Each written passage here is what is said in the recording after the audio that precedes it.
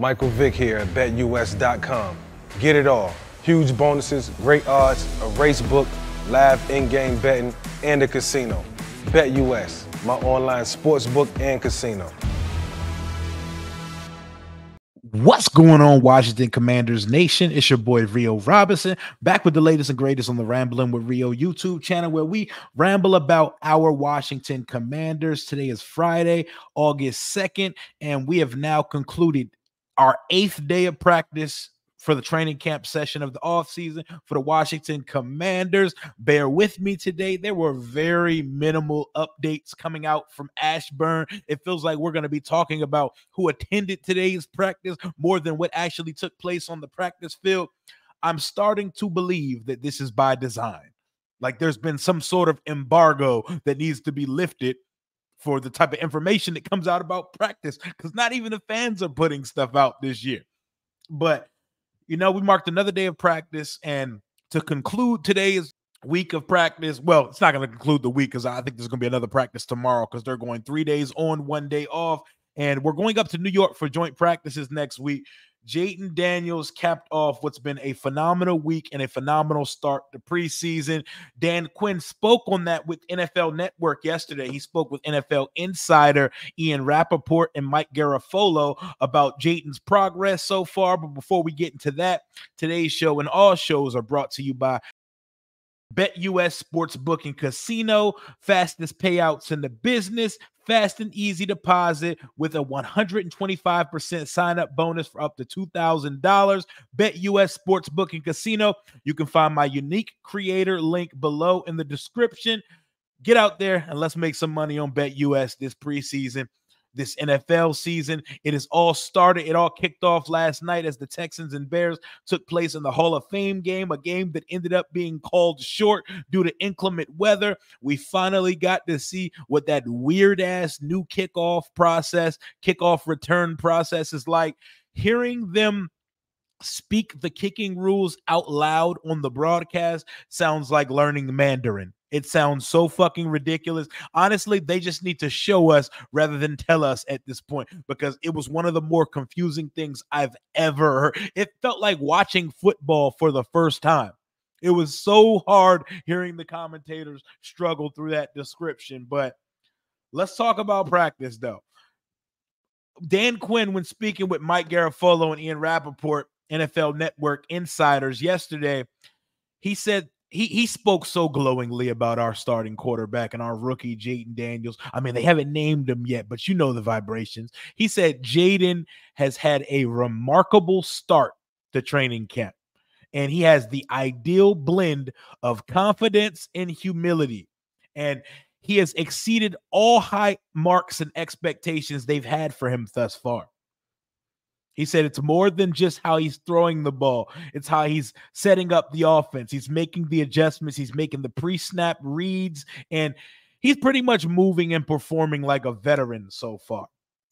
This is like, we've seen so many quarterbacks come and go here, guys. We've seen so many quarterbacks. How many times have we seen coaches have to stand on a ledge and have to concoct some form of coach speak to compliment the quarterback, especially when it comes to the development of a young quarterback? Like, we can all see that the guys are out there struggling and they're doing their best, but they love this guy. They love him. They had high marks when they drafted him, and he's gone out there and checked all the boxes so far. It's going to be like the final box check once we get to joint practices versus a phenomenally talented team, the New York Jets, next week. We'll probably know more about the starting quarterback situation, but the stars came out at practice today, as you can see with my boy Josh Taylor on the screen. Kay Adams, Up and Adams, former host of Good Morning Football, the heartthrob, one of the GOATs of NFL media that has every NFL man fan in a chokehold. She was at practice today. My boy got a selfie with her. Got to get her on the show one day. I'm talking to her people, trying to work that out right now to try to get her on sometime this season. Josh even didn't post that much from practice today, and Josh's been boots on the ground all week. Kay interviewed Bobby Wagner and Dan Quinn. I'm not sure if she interviewed anybody else. My boy Wale was in the building today. DMV legend, rapper Wale, Olubowale Folarin, if you're If you're hip, if you know, you know. He was at practice today. Nationals infielder Trey Limpscomb was at practice today. We stay with some people coming in and out of that building now. People actually want to be around. They want to be around the program. But speaking of practice, let's get into the little bit that they spoke about at practice today. Riley Patterson is going to be the kicker, according to Josh. I said this yesterday. If Ahmed Ramiz, if he was the guy, if he had the kicker position locked up, I don't think they would have claimed an experienced kicker like Riley Patterson. Doesn't have the biggest leg in the game, but he's pretty accurate from short and intermediate. And if you've noticed over the years, we will take a kicker who can make the layups. Joey Sly was out here missing extra points and chip shot field goals that ended up costing us games. So I take the kicker position very seriously. I'm glad we brought in a veteran, and they are doing so as well. B-Rob had a huge run up the middle in team drill. Would have been a touchdown for sure. Jayden ran down the field and hyped him up afterwards. We love to hear that. Tyler Owens, undrafted free agent out of Texas Tech, had another interception today. He's one of the undrafted free agents whose name you've heard on a very consistent basis since practice has started. He's been having a good training camp. Josh said he's always in position. Terry had a nice one-hander up the sideline from Jayden. He threw a dart to Ertz across the middle, and they did a lot of run fits and run scheme today. They didn't do too much. It feels like they weren't allowed to talk about anything today. Jayden with a nice QB draw up the middle. Really like how he waits for lanes.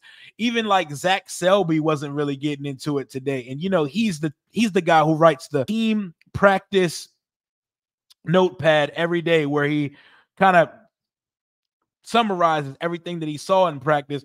It don't really feel like anyone got too much of anything out there today. He said some thoughts from wide receiver DB one-on-ones. Alameda Zacchaeus had a really nice catch against Michael Davis. Sandra Still had a nice interception against Crowder. Love that. Mikey Sandra Still has been very much so as advertised so far.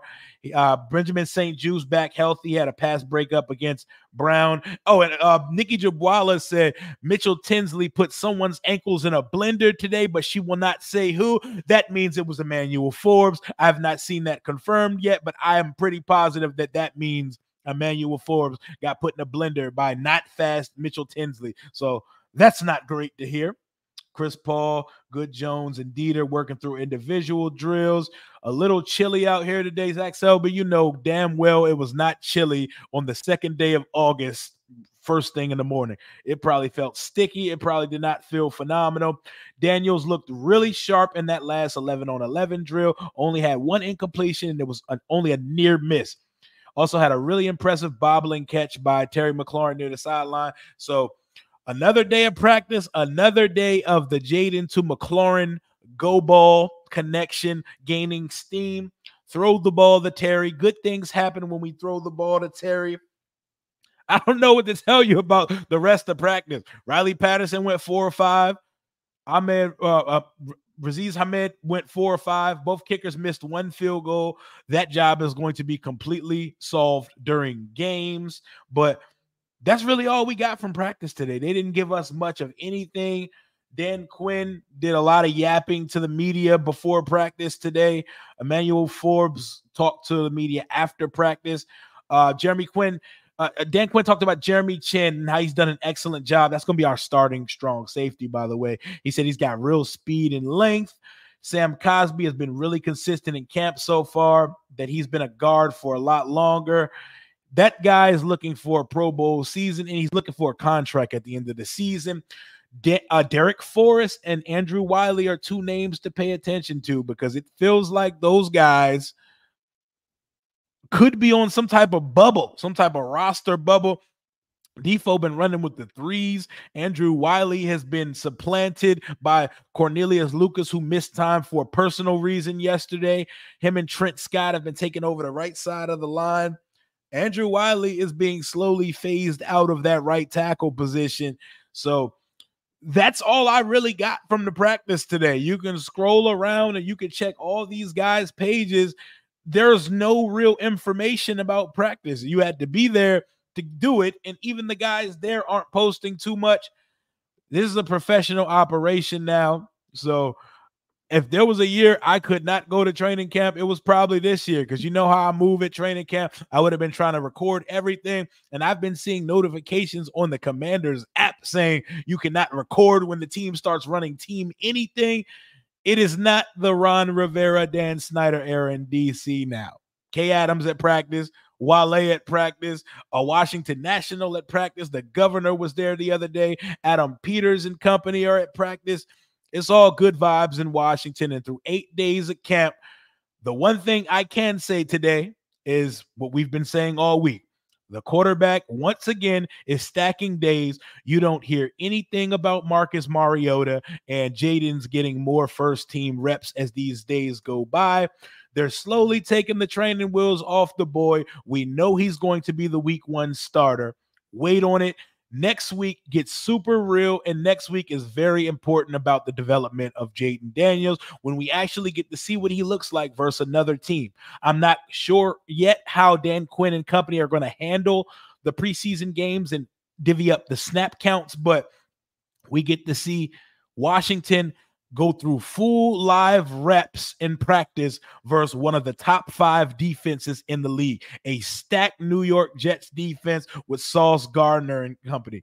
I'm excited to see that. I want to see how Jayden, B-Rob, Eckler, Ertz, Sennett, McLaurin, Luke, Dotson. I want to see how we look against another team. And I'm praying for the preseason game next week, we get to see at least one drive out of our starters. I want to see Jayden Daniels go break a quick sweat and then get pulled out of that game as soon as possible, because like someone reminded me, that turf at MetLife does not play. That shit is now claiming more Achilles and ACLs than prime FedEx Field, or formerly FedEx Field, now Commanders Field.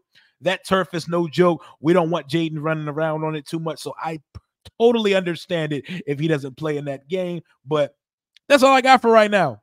8th day of practice in the books. Very minimal reporting coming out of Ashburn.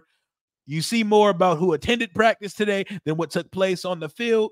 That's all I got for right now. Hopefully there's more information to come out tomorrow. You guys have a beautiful weekend, and hail to our Washington Commanders. Until next time, Commander Rio, out.